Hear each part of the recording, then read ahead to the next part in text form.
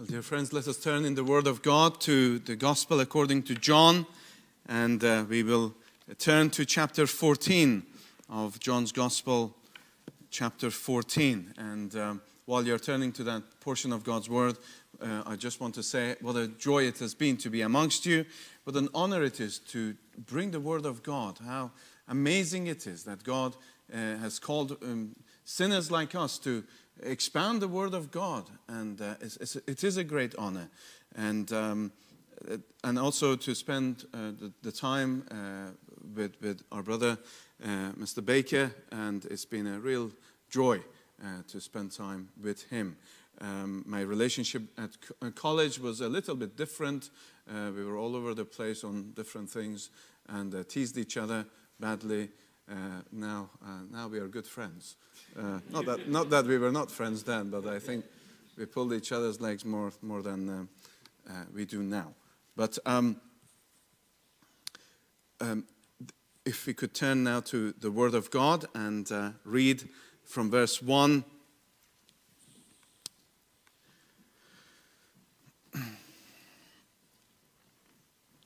Let not your heart be troubled.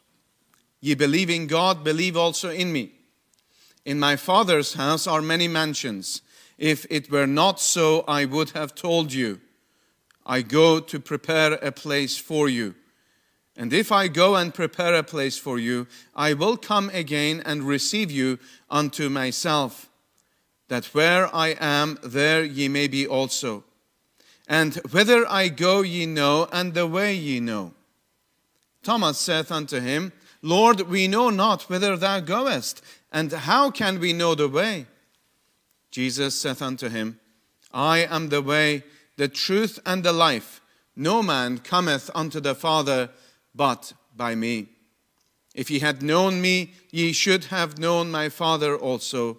And from henceforth ye know him, and have seen him. Philip saith unto him, Lord, show us the Father, and it sufficeth us.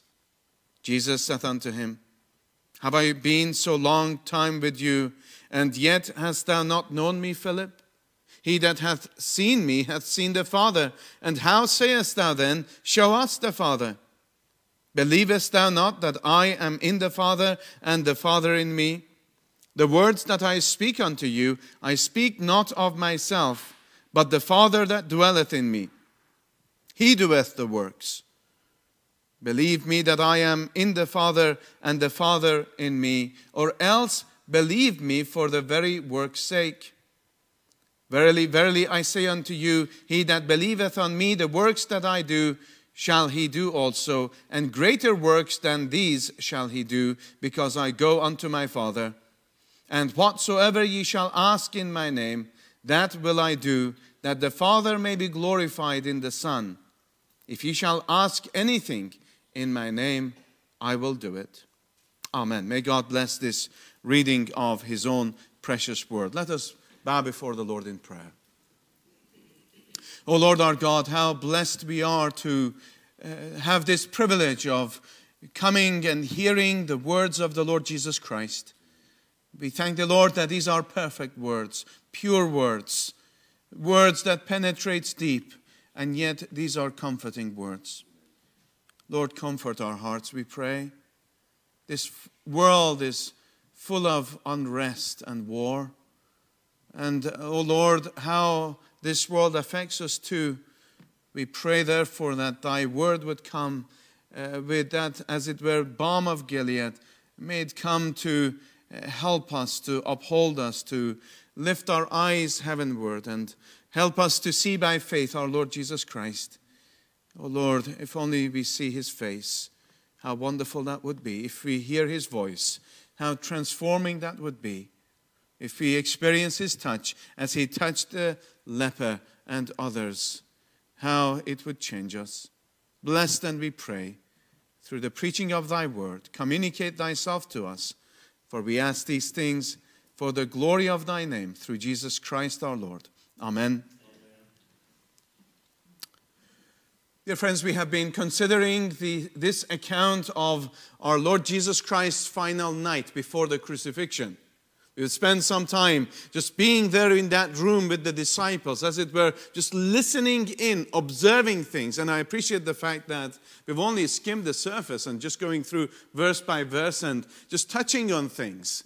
But my prayer has been that the Lord would bless you as you consider things again. The Word of God and the words of our Lord Jesus Christ is like a jewel that you can keep turning it and turning it and turning it from different angles. You see something wonderful.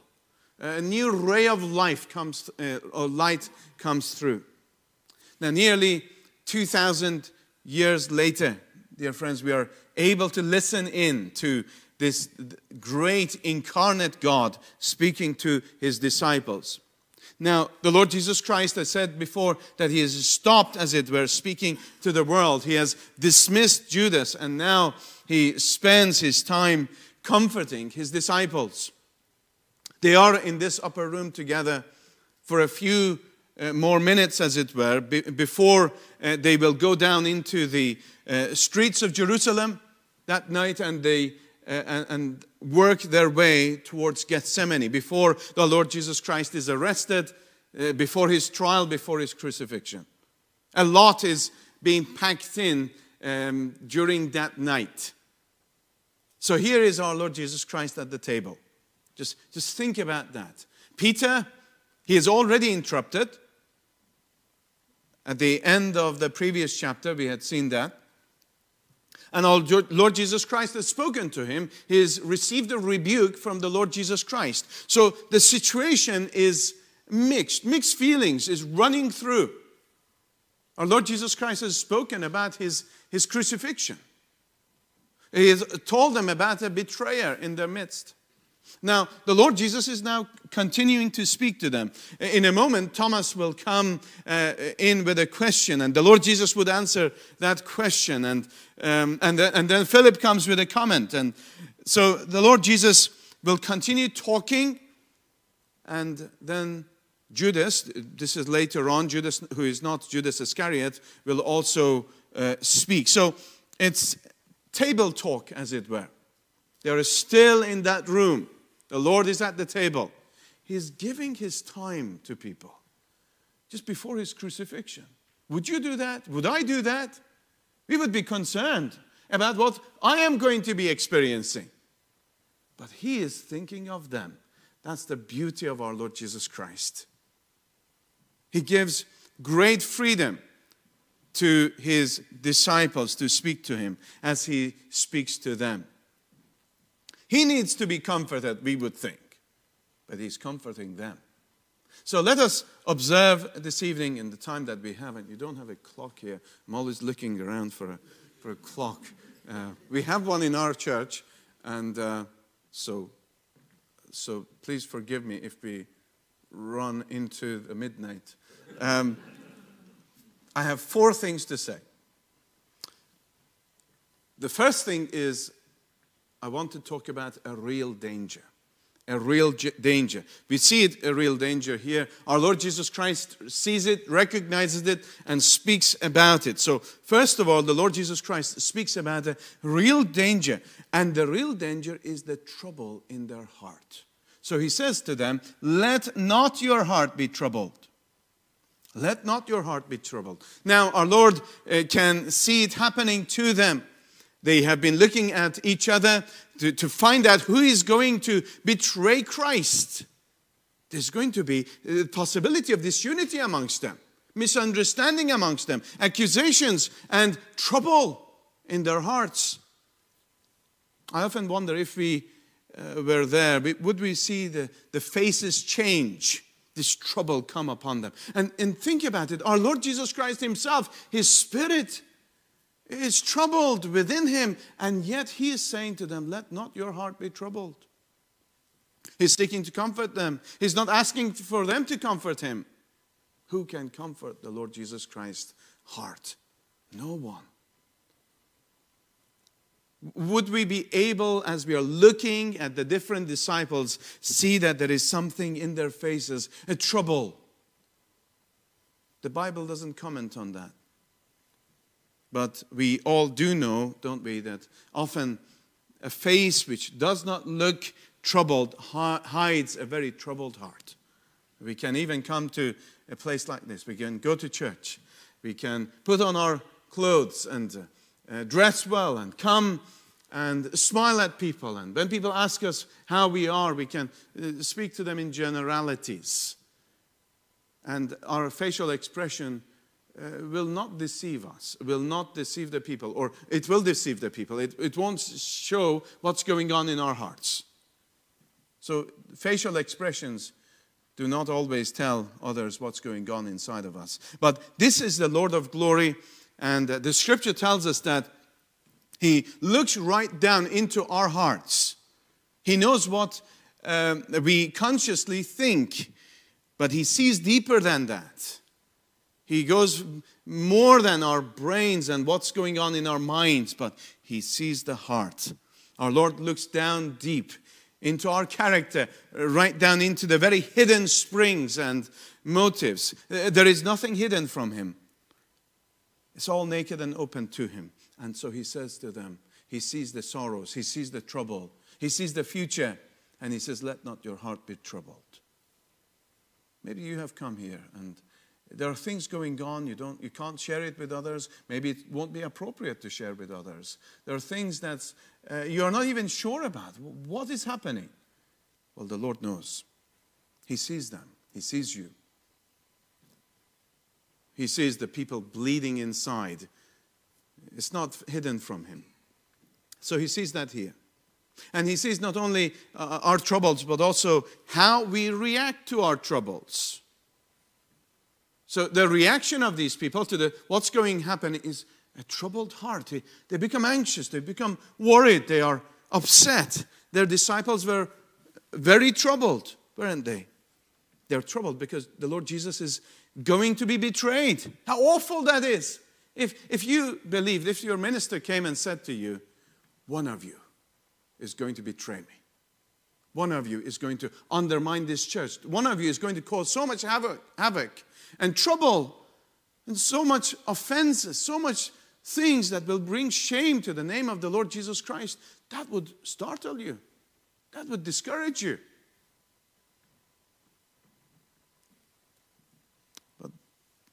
But this is what the Lord Jesus Christ had said to them. They're all terribly troubled because one of them is going to betray Him. They are troubled because He told them also that He's going to leave them. He's going to go away, and He's going to leave them by way of sufferings. He's going to leave them. They've been with Him for 3.5 years or thereabouts. And can you think of the disappointment of Christ leaving them? They've never seen anything except perfection. Have you ever walked with anyone who's been perfect? You haven't. You don't know what these were experiencing. You can't actually, and I can't, put myself in the shoes of the disciples. Because we've never experienced. Everybody that you have been with, they have sinned, they have offended, they have been imperfect. But their experience was different. They walked with the Son of God. And this person who is so perfect, everything he said was true and right and good and holy, has said to them He will leave them. Can you imagine how abandoned they would feel? Their hearts are troubled. And then our Lord Jesus Christ told them that Peter, that he's going to deny Him that very night, 3 times. Who is the strongest Christian in this place? If you can put your hand up. Nobody does. Who is the strongest Christian in any church? Think about it. If you knew that this is the strongest, godliest Christian in the church, and he was going to deny Christ, not just once, but 3 times, before the day is out, your heart would be troubled. Because if he is going to do it, what hope is there for me? So they're all troubled. And the Lord Jesus Christ says to them, do not be indifferent to these events. But don't let them put your heart into waves. Do not let your heart be filled with troubles. He's not saying that this is not going to happen. These things aren't going to happen. But he says, don't let them trouble you. Don't let them take away your peace. See, in the old Greek world, there were people who were called Stoics. I'm sure you know of them. Maybe some of you are them. I don't know. But there are certain people who, and as it was the case with the Stoics, they said, emotions are not good. Don't show emotions. And it's not only that you are not to, you should not show it, but that sort of stiff upper lip and all of that. And that was my trouble. I don't know if some English folk, some of our folk in our church might listen, but they know what I'm like. But it was really hard for me to go back to England because nobody told you what they thought. And you had to really dig deep. And, I used to say, if there's a trouble in your life or whatever, I'm not a mind reader. You need to come and tell me about it, And so I would go and see people, is everything all right? Yes, everything's all right. Without any kind of feelings. You wouldn't know what's going on until the trouble has now become a big thing. My friends, there was this attitude of the Stoics that you shouldn't have any kind of feelings. Feelings are actually evil. Sadness and joy, they would say that's a weakness. Weakness in our lives. You shouldn't be moved by anything.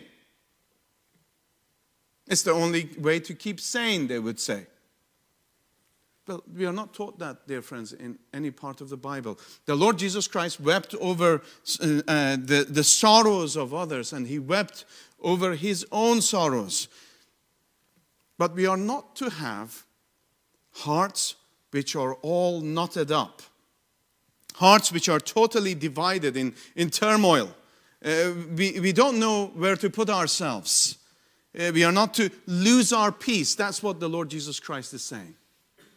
And so your life, the circumstances of your life can be so affecting you, and they could be so sad and so terrible. But the Lord Jesus Christ said, however terrible it is, don't let that trouble your heart.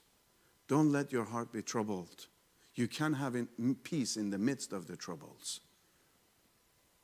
Don't rob God of the glory that you could be giving him because you are so focused on your troubles that you don't give him the praise. You don't pray to him with joy unspeakable and full of glory. Or sing his praises with joy that my life is a mess, but I have a great God and I'm here to worship him. My friends, you might be at times sitting there in front of the fire maybe, and you're wringing your hands. What am I going to do? But my friends, the Lord Jesus Christ is not sitting over your life and wringing his hands and worried for you. Because he knows what plans he has for you. He knows what he has for your tomorrow. And this is why he says, because I know, because I have taken the time and I've planned out your life, don't let that trouble you. Don't let this peace of God, which passes all understanding, leave you, but let it fill your heart and mind in Christ Jesus. Oh, that God would deliver us from this real danger that we can be in. And it can be very destructive. It can eat away at us like a cancer. And so the Lord says, let not your hearts be troubled. That's how he starts. And then the second thing he speaks about is the avoiding of the danger. So let not your heart be troubled. He's highlighting there's a danger here that we could lose out with God. We can lose out with the Lord. We can lose the peace which he has purchased for us at Calvary. And he says, avoid the danger. This is how you avoid the danger. And so he speaks to them and to us about avoiding that. And this is surely one of the most precious passages of the Word of God. And again, Christians go to this passage at times of bereavement. Again and again, you hear this passage read at funerals and with good reason too. Because there is that danger of losing our peace and having a storm inside of us. And the Lord Jesus Christ is telling us now how to avoid the danger. So we have to look up to Him and we should hear Him. He says, you believe in God? Believe also in me, He says. Ye believe in God, believe also in me. He's making this statement. It's not put in a question form, even though some modern versions put it in a question form. But this is perfectly right translation. Ye believe in God, believe also in me. You believe there is a God, don't you? You believe that there is a God who rules everything. You believe that there is a God who in whose hands you are. You believe there's a God who is good and right, and you believe that there is a God who is pure and holy and wise and just, and you believe that there is a God who loves, don't you? Yes. I believe, someone says, yes, I believe that. I believe that there is a God who rules, but how can I know that He rules with me in mind? I believe that there is a God who loves, but how can I know that He is working all things out of love for me? I believe that there is a God who is wise, but how do I know that He's dealing with me wisely? Aren't we all so good at fixing problems? You know, if situations happen in your life and you say, well, if it was me, I would do it this way. Well, who are we to say to God how He should deal with our lives? If I was God, I would not let this thing happen. I wouldn't let my spouse to die at this time. I wouldn't let this work situation turn out like this at this time. You would have a perfect plan, you would think. But as we think of that, as we question these things, we are saying to God, God, I'm wiser than you. I would do things differently in my life. I would plan my life differently. Oh, my friends, let us not think like that. The Lord says here, you believe in God. You believe that He's good and right. Yes, I believe that God who is all-powerful, almighty. But how do I know that He's working, His power is going to work for me in my situation, in my circumstance, in my troubles? You believe in God, says the Lord Jesus Christ. Believe also in me, He says. When our faith is in the Lord Jesus, we are in covenant with Him. God is over all things, but He is over all things for His church through His Son. God rules the world, but He rules it for the benefit of those who are in Christ. God loves. The proof that He loves me is that I am in Christ. And everything that happens is an expression of the love of God to me if I am in Christ. So if I believe in God, I am to believe in Christ. And when my faith is in the Lord Jesus Christ, I may then know that all things work together for good to them that love God, and to them who are the called according to His purpose.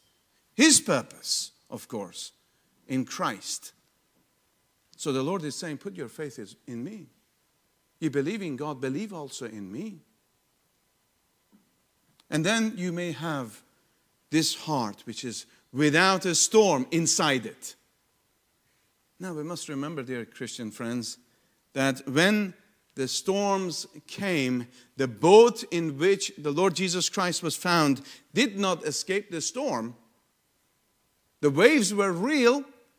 The waves came into the boat. And so we must never expect that, we must never escape the storms of life. And the Lord Jesus Christ Himself will say in these passages that we are thinking about, in the world, if you read on, in the world ye shall have tribulations. He will talk to them about persecutions and about trouble. And so the fact that you're a Christian does not mean that you will escape difficulties and awful pains. But if you are in Christ, you may know that all that is part of a loving purpose, everything of it. And only eternity will tell, dear friends. When you enter eternity, all those hard things in your life, you will see, God loved me, and that's why that happened. The Lord Jesus Christ loved me. I thought He was using this crooked stick in my life, and everything seemed to be crooked. But as Thomas Watson, the Puritan, puts it, God uses the crooked sticks to draw the straight lines. Then it is that you will see the straight lines.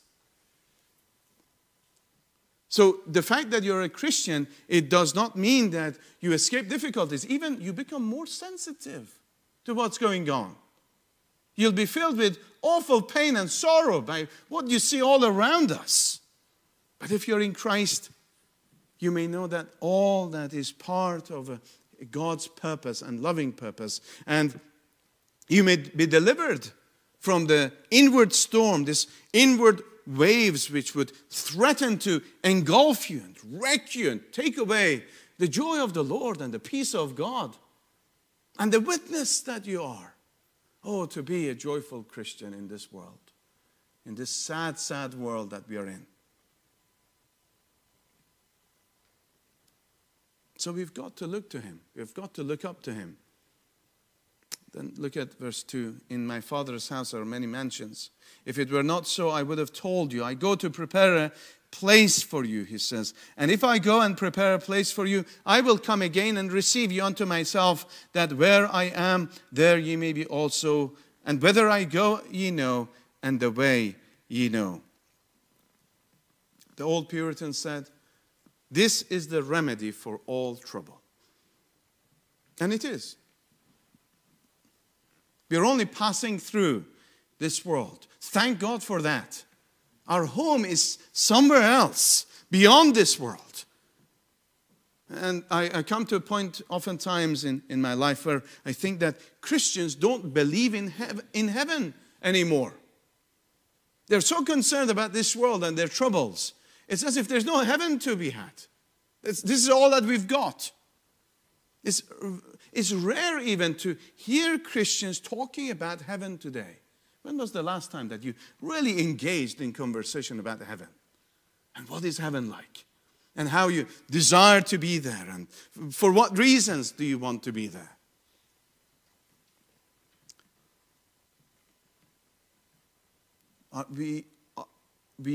Our home is elsewhere. And it's the Father's home, the Father's house. And we are the children of that family of God. We are not the children of this world. We were once. Once we were in this city of destruction, and our name was graceless. But by the grace of God, we become Christians because He came. He's rescued us. And we have a home. It's a place where we stay forever. Forever. It's a house that the door only opens and you enter in, but you can't get out. That's how it is. You've been in situations like that, you can't get out. But this is, you don't want to get out. You want to stay there.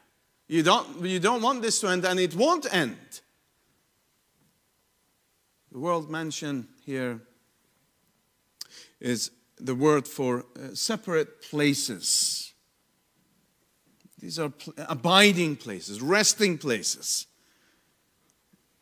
In heaven there are countless number of places, dwelling places for souls like us, designated for each one of God's people.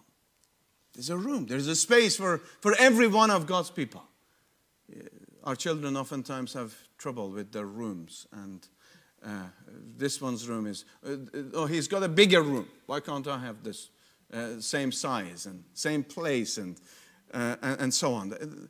We can complain about so many things in this life, but we will not complain about our rooms in heaven. We won't do that.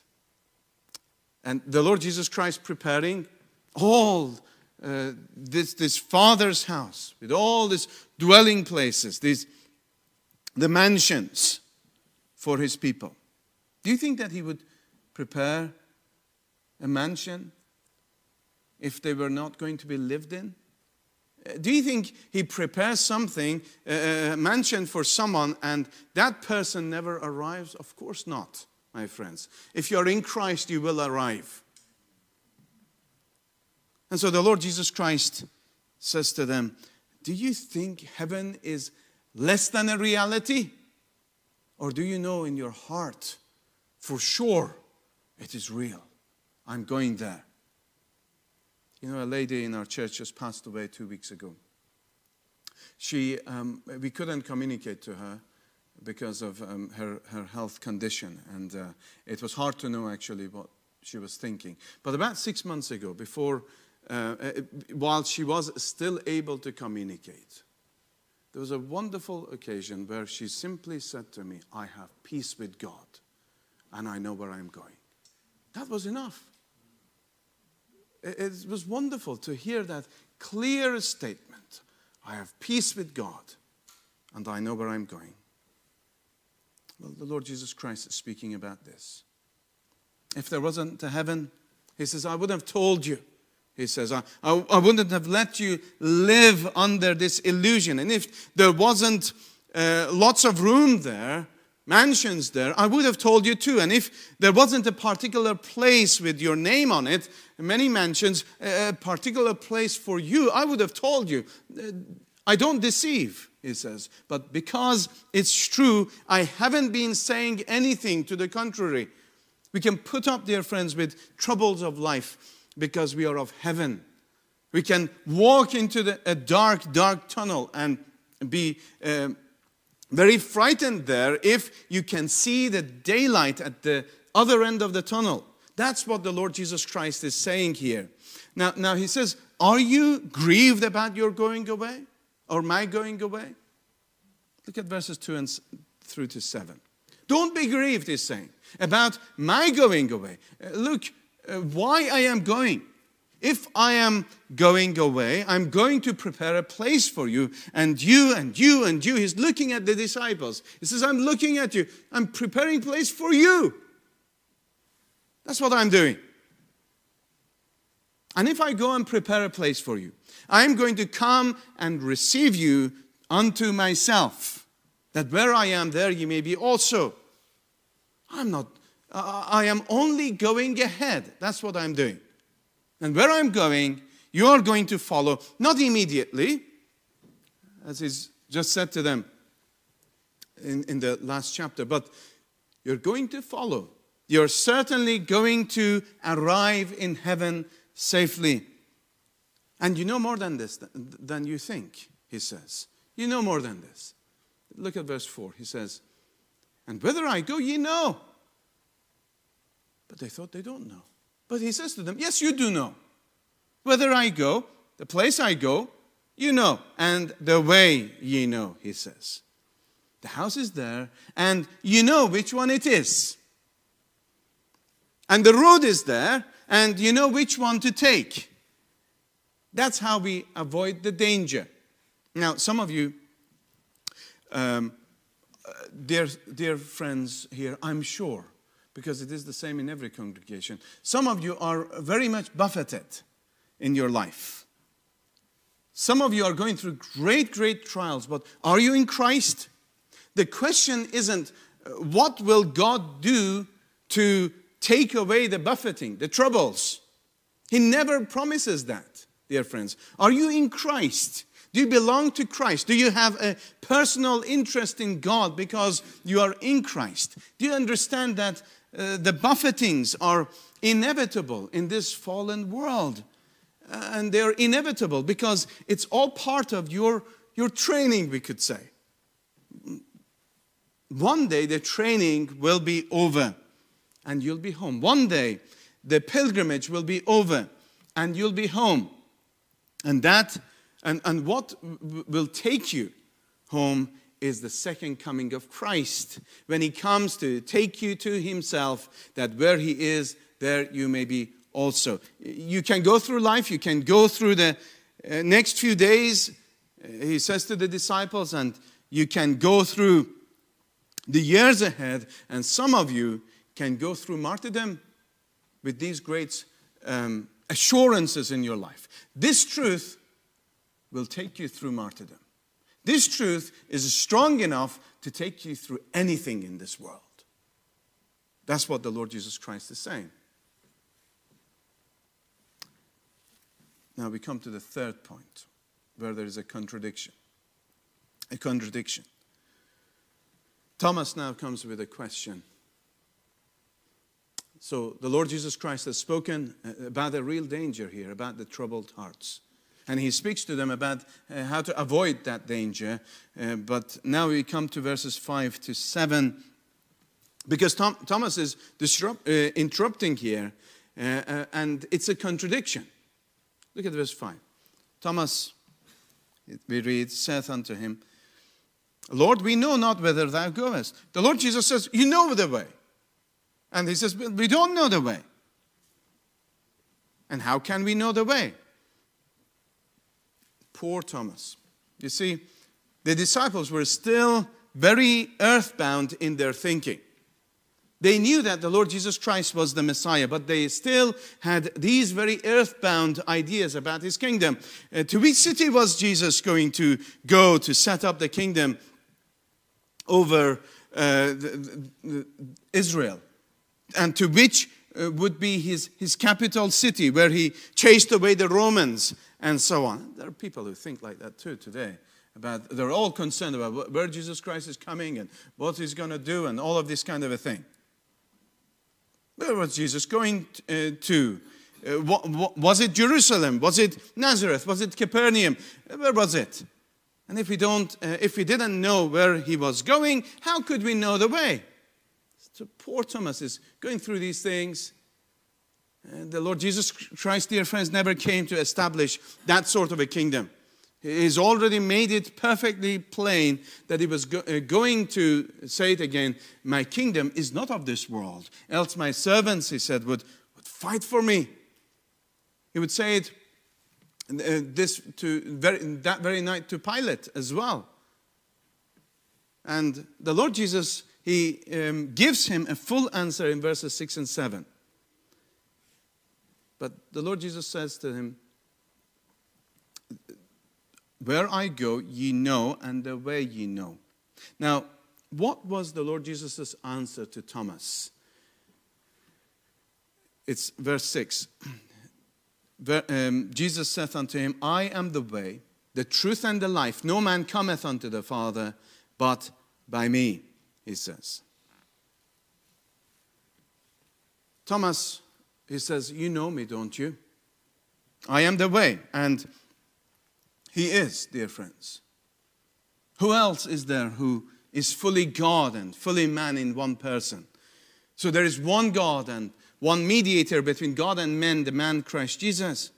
By definition, there can be no other way to God because there is nobody else who is God and man in one person. He is the only mediator that we have. No Marys of this world, no priests of this world. Only Jesus Christ is the way to God. He is the way. Who else has made a perfect and sufficient and final oblation, sacrifice for our sins? Only the Lord Jesus Christ. His infinite person could bear an infinite punishment in a moment, and he did. So it's by his person, by his work. And who else has risen from the dead to be an ever-living Savior? So we think about these things, dear friends. And it's all about Jesus Christ. He's the truth. These Jews, these poor disciples have been living in a world of shadow and sacrifice and priesthood and ceremony and rites. But now here is the substance. It's Jesus Christ. And they were surrounded by errors. Errors of the Pharisees and the Sadducees. Their leaven, the Lord Jesus Christ called it. But the Lord Jesus Christ is the truth. They were surrounded by liars. There are false Christs, but He is the truth. Who else can give them a spiritual life? Only Jesus Christ, for He is life. So think about this, dear friends. Let's think about it. In your Christian life, you can apply it. If you're a Christian, you can apply it. The Lord Jesus Christ is the way. Think about that word. What is the beginning of Christian life? It's Christ. You come to Him and He saves you. What's the middle of the Christian life? It's Christ too. And what is the end of the Christian life? It's Christ. He's always the way. And you could think about it in all other ways as well. How can I be a strong Christian? People ask. How can I be a strong Christian? How can I know God and be strong in my faith? I'll read the Bible, somebody says. But what's the point of reading the Bible? The Pharisees read the Bible too. What's the point of reading the Bible if you don't find Jesus Christ in its pages? If you're not reading to find Him, to know Him? What about prayer? You should pray. What's the use of saying prayers if you don't have dealings with God through Jesus Christ? The whole Christian life, dear friends, is Christ, and there is no other way. And what's the destination? Well, the destination, He says, I am the way, the truth, and the life. No man cometh unto the Father but by me, He says. The Lord Jesus Christ came into the world to bring us to the Father. He came into the world to bring us to the knowledge of God. This is eternal life, that they might know Thee, the only true God, and Jesus Christ, whom Thou hast sent. That's what He said. We are saved by the knowledge of God. Eternal life is the life of God. It's not something separate from God. It's only knowing God. It's through that you have life. He gives you life. The destination is the Father and the Father's house and the presence of the Lord. Heaven is nothing in and of itself. It's because it's the dwelling place of God that is heaven. And it's because we will be with God that makes it heaven. And He says in verse 7, if ye had known me, ye should have known my Father also. And from henceforth ye know Him and have seen Him. Have you ever met somebody that you think you know? You think you know that person quite well. And then you discover something completely different about them that you didn't know before. Oftentimes when it happens with me, it's always something bad. I said something to my wife a week or two ago about something awful I had done before. I thought she knew, because she usually reads my mind. But that thing, she said, you never told me about that. But praise God, regarding the Lord Jesus Christ, the things we know about Him is always wonderful. The more you find out about the Lord Jesus Christ, you find something more beautiful, more wonderful, more glorious. And then you say, He's altogether lovely. He's fairest among 10,000. And He says to them, you've seen me, you've known me. And if you do, you know the Father also. I know these examples we use are poor examples. They had known Christ, and yet they hadn't known Him. But now they did, and they would see the Father. So the Lord Jesus Christ has spoken about a real danger, avoiding that danger. He's answered Thomas's question, and our time is now gone, but I'll just say a few words about the fourth thing I wanted to say. And he makes a comment about His sufficiency in verses 8 to 11. Philip saith unto Him, Lord, show us the Father, and it sufficeth us. It will be enough. And we read this. Verse 9, Jesus saith unto him, have I been so long with time with you, and yet hast thou not known me, Philip? He that hath seen me hath seen the Father. And how sayest thou then, show us the Father? Believest thou not that I am in the Father, and the Father in me? The words that I speak unto you, I speak not of myself, but the Father that dwelleth in me, he doeth the works. Believe me that I am in the Father, and the Father in me, or else believe me for the very works' sake. So Thomas asks a question, but Philip doesn't ask a question. He makes a statement there. Oftentimes people think that he's asking a question, but he's simply making a statement. He says, show us. Show us the Father, Lord, and it sufficeth us, he says. Wonderful, isn't it? It's something that we should all learn, especially ministers of the gospel. The Lord Jesus Christ, the Lord of glory, the creator of the world, is so approachable. On the night before he was betrayed. And that's amazing. He's approachable. And here is not a question, and yet it's thought as a question. Lord, show us the Father, and it sufficeth us. It's sufficient for us. Oh Lord, this is what Philip is saying. Oh Lord, if I could only be like Jacob, and if I could wrestle with a theophany, a visible appearance of God. If I could see, if I show us, he says. And if I could say, oh, I would let thee go until thou would bless me. And if I've seen God face to face like Moses did. If I could only have an experience like that, that would be enough. That would suffice us. That would be all I would ever want. Oh Lord, if I could walk in the wilderness and there would be a burning bush, and through it, God is speaking to me. And there's a voice that says to me to take your shoes and sandals off. This is holy ground. If I could see the glory of God, that kind of glory of the cloud of fire and the cloud of smoke over the tabernacle. If I could have that experience of Isaiah had when he saw the Lord high and lifted up, that would be enough. I wouldn't have any more questions. I wouldn't make any other statements. I would be completely fulfilled, wonderfully satisfied. Oh, that's what I want. That's what Philip is saying. And Christ replies to him in verse 9. Philip, I've been with you these years. I've been with you 3.5 years. Haven't you understood it yet? Are you still looking for what you already have? I wonder if there's anybody here this evening who is like that. Are you still looking for what you've already got? Can't you believe what verse 9 says?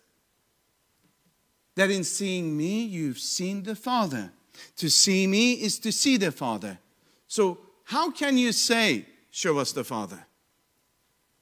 Often when I talk to Christians, they're surprised that we won't see the Father in heaven. When we shall arrive in heaven, and we never would see the Father. Well, why not? Because we will see the Father, but you only ever see the Father through Jesus Christ. God is a spirit. He cannot be beholden, even in heaven, with our eyes. But we see Jesus. We see him who took on humanity. That's the mystery of the incarnation. How amazing it is. You always see God through Jesus Christ. You won't see the Father without Christ. But in seeing Christ, you see the Father. Can't you believe that? Look at verse 10. Believest thou not that I am in the Father and the Father in me? He says. Do you not believe it? Do you not believe that I am in the Father and the Father in me? And these are some of the strangest languages in the world. The words are very simple, aren't they? But the teaching here is beyond our understanding, isn't it? I've often used the illustration. It's not a very good illustration. where a child goes down to the seaside and puts a bucket in the water. And now the bucket is in the sea, and the sea is in the bucket as well. But that's a poor illustration. Because although the whole of the bucket is in the sea, the whole of the sea is not in the bucket. But the wonder of the deity is that the whole of the second person of the Trinity is in the first, and the first is in the second. The Father is not the Son, and the Son is not the Father. They're distinct, but they are not separate. When you embrace the Son of God, when you come to trust in Him, you embrace the Father. When you see the Son, you see the Father. When you know the Son, you know the Father. When you enjoy the Son, you enjoy the Father. When you fellowship with the Son, you fellowship with the Father. And the Lord Jesus Christ is the only way. But He is the way to the Father. And He says, I've been with you for these years. And you're still looking for that Shekinah glory. But the Father dwells in me. You're still looking for that Jacob-like experiences, but you're still looking for the Isaiah-type visions. And for these years, I've been beside you, and you haven't understood. And now you're asking for what you have had all that time? My friends, if you have Jesus Christ, you have everything.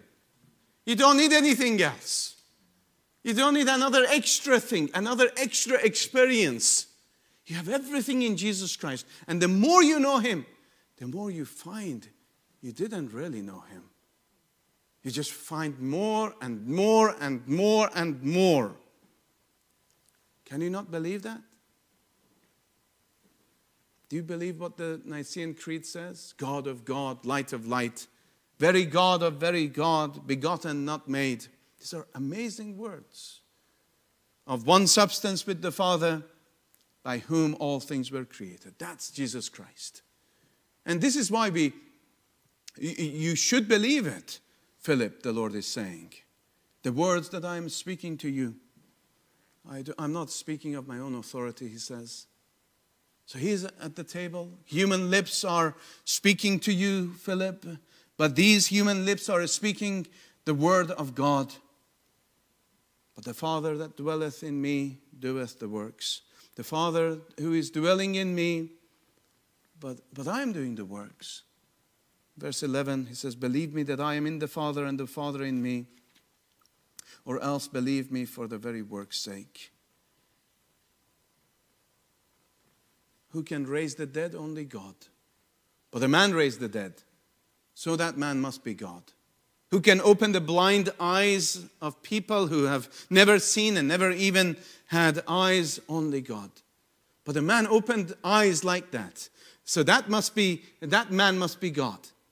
So if you won't believe me just because I am saying this at the table, believe me for the very work's sake. But at least see it, he says. And so with these things I want to finish then, dear friends. Do we need anything else more than the Lord Jesus Christ? There are sadly Christians who are waiting for the next thing. Waiting for, if I just read this book, if I just get this new set of volumes of the Puritans or this or that, and if I only listen to a little bit more sermons or something else, chasing after men or chasing after the writings of men. Those things are good things. I'm not saying that we shouldn't. But if we become distracted from the Lord Jesus Christ and be puffed up by our own understanding of things, we haven't really learned Christ. So friends, there is nothing else any minister can offer to sinners. Only Jesus. He is the only one that we need, dear friends. And this is what the Lord said. I have been with you. And praise God, there are those of you who are Christians for many years. And you're going through life and all sorts of things are happening to you. And the troubles and the pains and things. But the Lord Jesus Christ says to you tonight, I have been with you. I am with you always, even to the end of the world. I will never leave thee nor forsake thee. And then, when you think and your mind is going and you're so forgetful and you've forgotten everybody's name, even your own name, I will not forget your name. So may the Lord help us then, dear friends, and answer our prayers for tonight. Amen.